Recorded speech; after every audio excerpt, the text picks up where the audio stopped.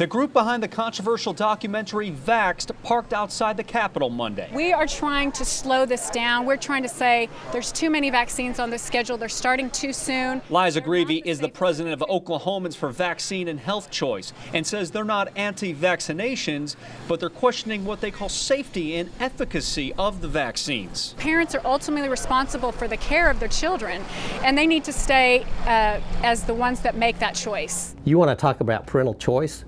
Well, how about the choice of parents to send their child who's immune compromised to public school? Senator Irvin Yen, who is an anesthesiologist, says the group is spreading misinformation, which could potentially put public health in jeopardy. Yen says the benefits far outweigh the risks. You're saving about 45 lives, and you're risking 1 to 2. You tell me which is the right thing to do. Senator Yen has pushed for stricter vaccination laws by trying to remove certain exemptions, but they all failed this past legislative session. At the state capitol, Brett Pagansky, KOCO 5 News.